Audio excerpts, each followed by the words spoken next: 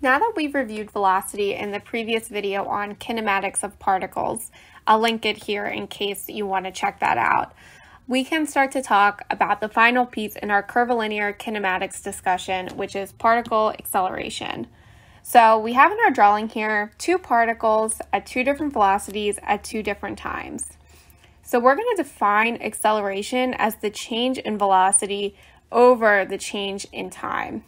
So we have our velocity at t plus delta t minus the velocity at t divided by delta t. So we're going to write that as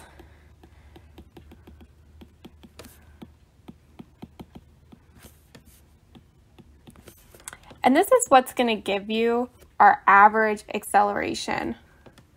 So we can write average because it's occurring at a finite time. And we can simplify that even further by writing delta v over delta t.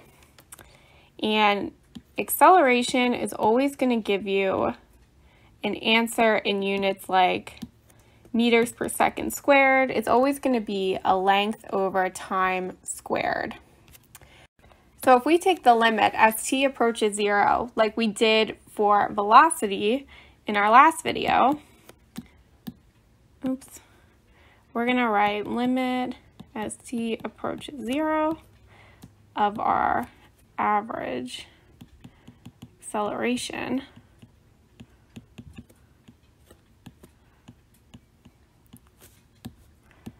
This is what's going to give us what's called our instantaneous acceleration, which is just the derivative of velocity with respect to time.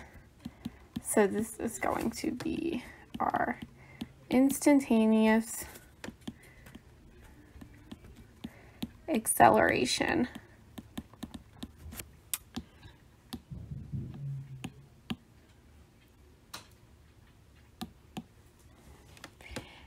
And again, like velocity, when a problem asks for acceleration, it's most likely referring to your instantaneous acceleration unless they specifically are asking for the average acceleration.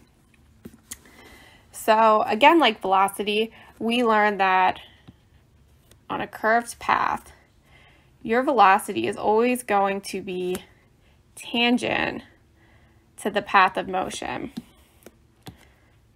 So you would look like this.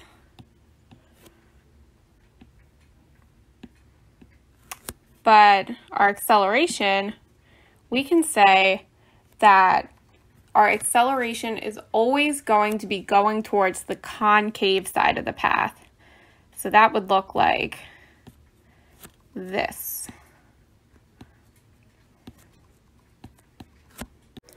Thank you for watching. If you like this video, please be sure to give it a thumbs up and subscribe. That really helps support my channel and helps me continue making videos for you guys. I'll see you next time.